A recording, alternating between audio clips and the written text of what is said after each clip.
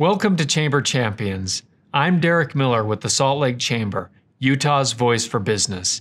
Each week, we take the opportunity to speak with leaders from business, government, education, and community service organizations who are making a difference in Utah.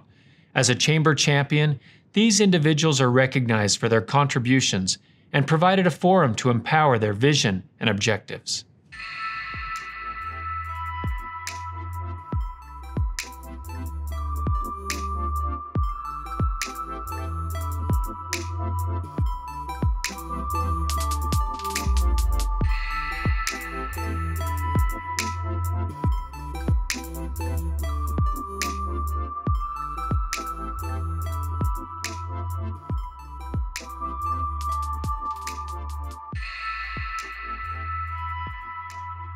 Hi, I'm Derek Miller, President and CEO of the Salt Lake Chamber and Downtown Alliance. Grateful to be here with Deneiva Knight, Director of External Affairs for Comcast. Today we're talking about Comcast RISE Award and what it's doing to benefit historically underserved communities.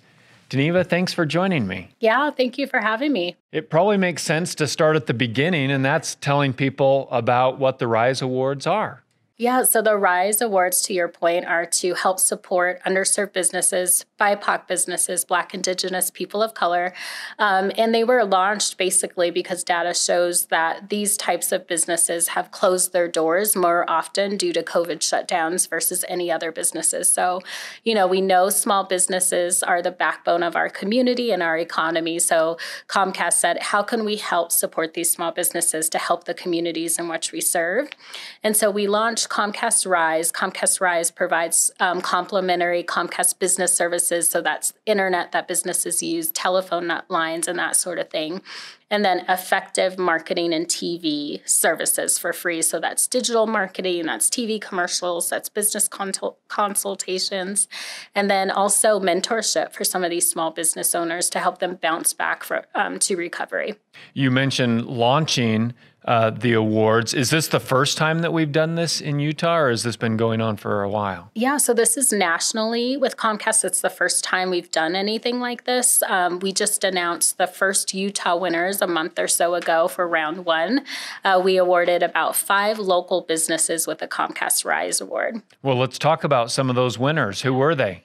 And so one of the winners, and it's a unique business, it's Isha Aesthetics. And so it's a company that provides spa-related services and aesthetic services for folks that have come out of reconstructive surgery in Utah, and so help provided Comcast business services for that. We also have a local barber, Man Cave Barber is the name of the company, out in Ogden, Utah. The name says it all, but provides grooming services for men that come in and get groomed, haircuts, beard, that sort of thing. So those are just 2 examples. I'm sure you had a lot more that you could have awarded, and it was probably a very selective process. All of the services that you mentioned would be just critical during a pandemic. We all know that having those internet connections and the high-speed internet more important than ever, and having that digital marketing, of course, more important than ever. How did you go about selecting those winners? Yeah, so businesses go online to ComcastRISE.com and they fill out an application basically displaying the need for the program.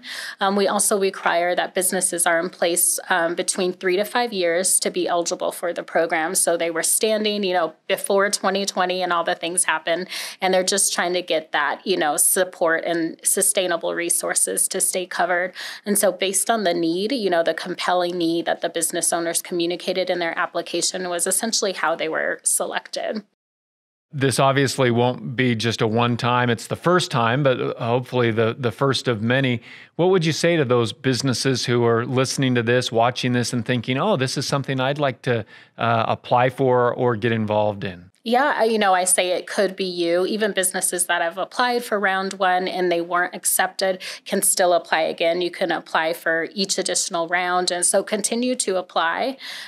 We've expanded the opportunities. It started off just being for Black-owned businesses. Round 2 opened it up to BIPOC businesses. And the goal is to eventually open it up to all small businesses that could benefit from this program. So just keep applying.